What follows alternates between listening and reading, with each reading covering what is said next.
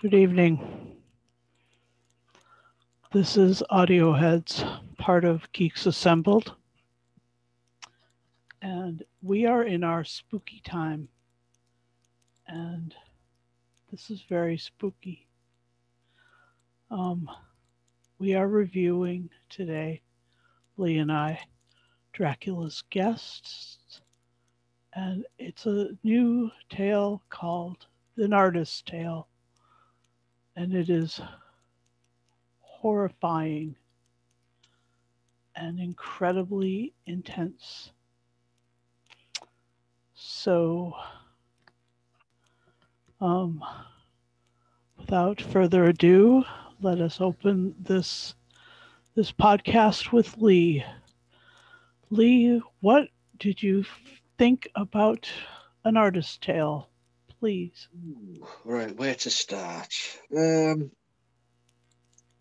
was an hour and 6 minutes long. So for me, that was about the ideal length for this story. If it had gone on a bit longer, I would have got a bit bored of it. But in the condensed an hour and 6 minutes, um, as you say, yes, scary, atmospheric, very atmospheric. And the soundscapes are brilliantly done. David Bamber, who plays the artist Jeremiah Hart in this one, brilliant actor, brilliant British actor. He's been in loads and loads of TV and stuff like that. A character actor. He's done a few big finishes as well. Very well played as the artist traveling to Transylvania on the request of Count Dracula to do a portrait. The problem with it is there's two main problems with this one. Well, I haven't listened to any of the others in the set, but the problem is this is told partly as a drama, acted out, and also as in narration from letters and diary entries, which I believe is how Bram Stoker wrote it in the book, in the novella. So, yeah, good for them. They haven't really changed much. But as Susan knows, I'm not a big fan of narration. So it did grate on me a bit because there is a lot of it in this story, but there's also a lot of acting out pieces as well. So that's one gripe. And the other gripe is it's called Dracula's Guests. Yes, okay, he's gathering the guests. But Dracula didn't even appear in this. It was less than 5 minutes, 10 minutes at the most. Yeah. It was an hour and 6 minutes. Yeah, I don't know if you're gonna. I mean, I say I've not read the original story, so I don't know how true to the Stoker story this adaptation is. But yeah, if you see Dracula's name on something, you expect to have Dracula. Yeah, he was there because he did do a little bit of narration at the beginning, a little bit of narration at the end. But in between, it was all David Bamber acting as Jeremiah Hart, the artist. But for me, it was the atmosphere, it's the scenery of Transylvania, even the seedy side of London at the beginning of the story is brilliantly done. So, yeah, that's my opening thoughts for now, Susan. Over to you. Well, yeah, I knew that you were not going to enjoy the narration, the story part of this audio drama, and but it was told the same way that the story of Dracula was told. I have never read Dracula's Guest. I just found out that it was a novella when we began doing this audio, and I have to read this now. And I just found out that it's in the book that Lee has just purchased for himself.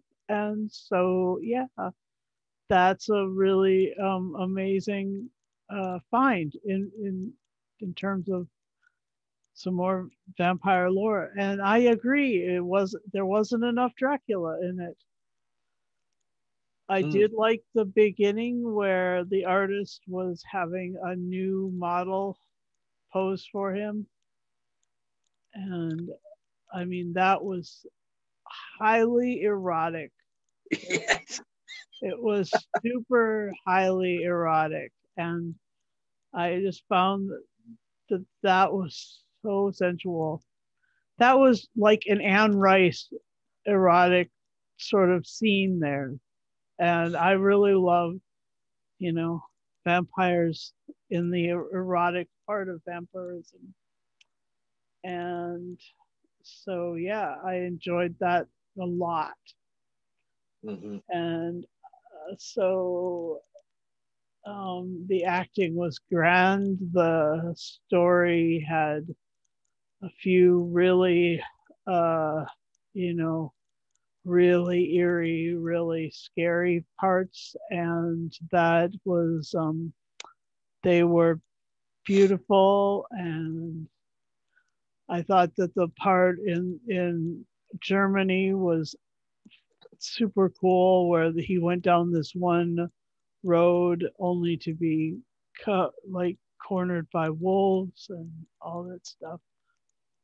I mean, that was a bit Nosferatu, because there was, I mean, here it was in Germany and not in Transylvania, and then he carried on going to Transylvania. So maybe in Dracula's Guest are all the seeds of all of the vampire lore. I don't know, having never read it, but it was definitely a rich tapestry in this one. It was And a I, woven tapestry, yeah. yeah, I really enjoy the parts of the that are narrated. Personally, I like a narrated story, and so this was enjoyable. I think that it was the right timing. Um, and I hope that the next stories in this box set are as sexy as this one, because this was sexy. Anyway, yeah. Uh, so yeah, I think that's all my opening thoughts. Let's go to our favorite moments. Um, Um, good. Favorite moments.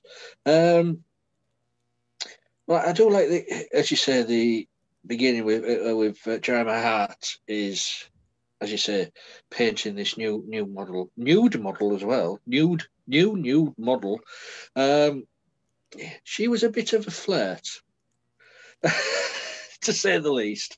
He got his blood pressure rising. She did. That scene was quite good. I wasn't expecting that, because that was really bang up right at the beginning of the audio. I thought, all right, well, this is how they're setting it set at the beginning with.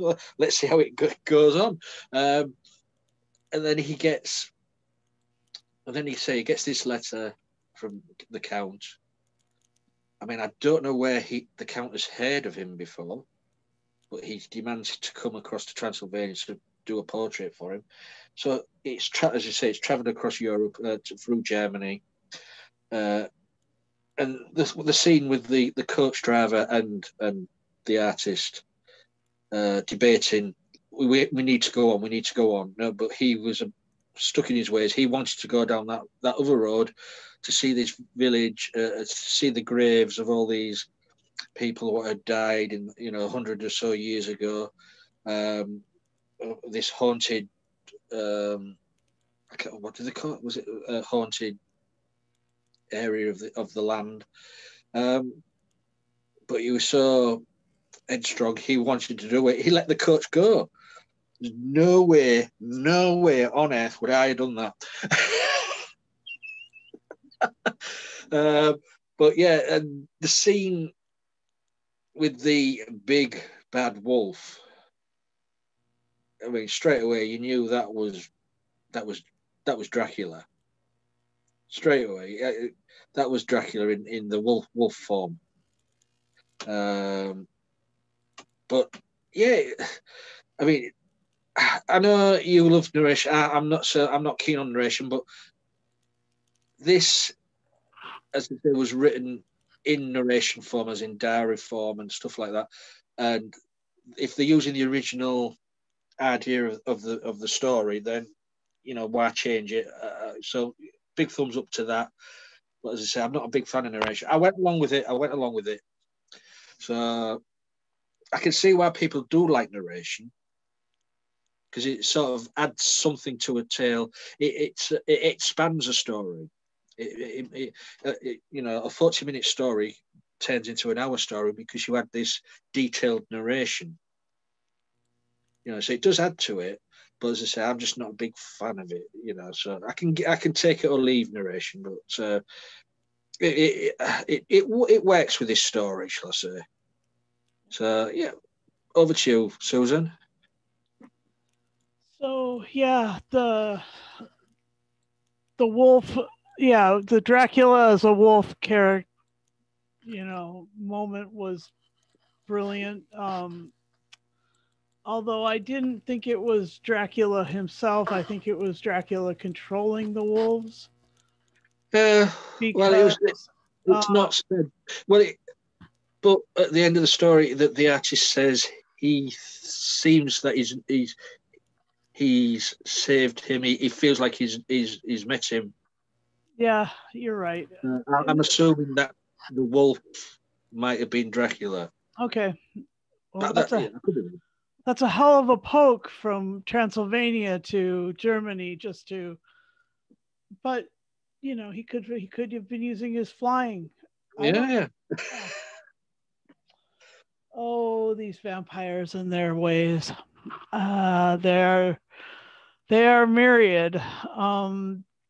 I did like the I did feel really sucked into that part of the story where he was talking about going um down this road mm. to see the graves. I thought that was, I mean, it was amazingly well told. And then there was the other part at the castle where he was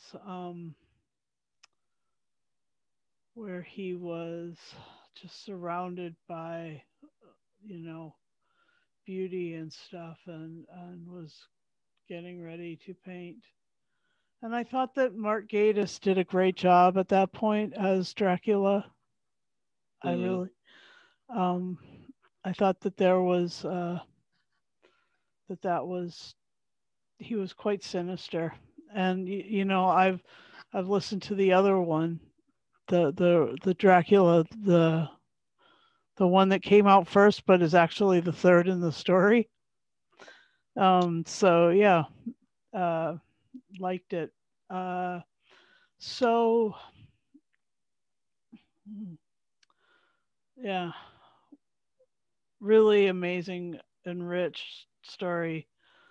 And Well, I'm really, I really hope that we do a lot of vampire stories for this Halloween spooky time. I mean, I know we're doing what are we doing this week? We're doing Hellraiser Rosemary's Baby. and Rosemary's Baby. All right, well, it's not vampires, but that's all right. We'll just keep going. I will try and sneak another one in. Convince convince Lee to do another vampire tale. If there's any audio drama of Anne Rice's work, Yeah. All I'm right. up for it. I'm up for it. All right. So uh, yeah.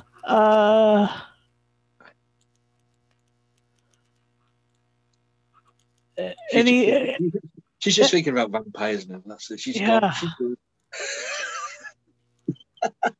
yes. Um. So okay, let's go to our final say and score unless we have anything other to say. That, it was enjoyable. I mean, it's a 3-story box set, so this is the first story, and it wasn't boring. It did, as you say, you were drawn in to the. It wasn't action bound, but it did draw you into the atmospheric story of his travel through Germany, going on to Transylvania. So my only gripe is a little bit of the narration, but it works with the story, and Gatiss is underused as Dracula. But if this is how the story was written, who am I to bring more Dracula into it? But I would have liked to have had more Dracula involvement in the story. This may have been just like the first one Mm, in the whole series. yeah. Yeah, well, this is sort of like a prequel, isn't it, to yeah, the Dracula story, and then Dracula. Dracula's War is the sequel to or something. I don't know. It's getting a bit confusing. Yeah. But for me, I enjoyed it. With the minor gripes of mine, I'm giving it a chilling 8.5. Oh, nice. That's a good score there, Lee. Yeah. Yeah. Well, the darkness has taken its toll on Jeremiah, and so I will give this a 9 paintbrushes full of blood, Ooh. or 9 nude models out of 10. Yeah, I'd go down that route. Yeah. Yes. I knew you would. Yeah. And we won't torture you any longer, but we will come back in a fortnight and perhaps do the second of this chilling tale uh, of Dracula's guest. And try not to get walled into a place behind a wall, buried alive. Try not to get stuck with a damnable wolf in the middle of a German glade, and try to get some sleep. Mm. Oh, one more thing. This introduced Renfield as a copper, Mm-hmm. and it introduced Van Helsing, and it introduced all the characters as a beginning point. I wanted to mention that. And There so was small little scenes, though, but yeah, yeah, yeah. So I had almost forgotten, but I remembered. Anyway, thanks for watching our podcast. Be sure to subscribe and leave a comment and hit the bell notifications, because we come out with more than one a week. And we would love it if you would join us on these podcasts. I tell you the truth, Lee bites, but not very gently anyway. I haven't got a gentle bite. Yeah. So I draw blood.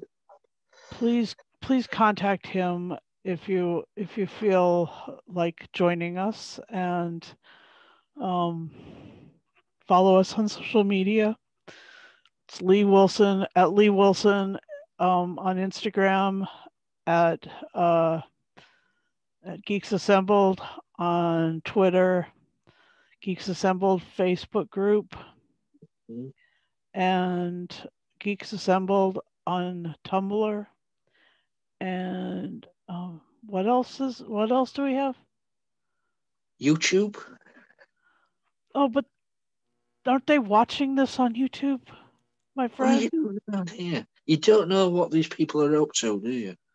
You don't really. So, I mean, if you're watching this on some other platform, please find us on YouTube as well. But if you're watching on YouTube, you already know this to be true. Mm. Anyway, I will see you in a couple days. Good day. Goodbye.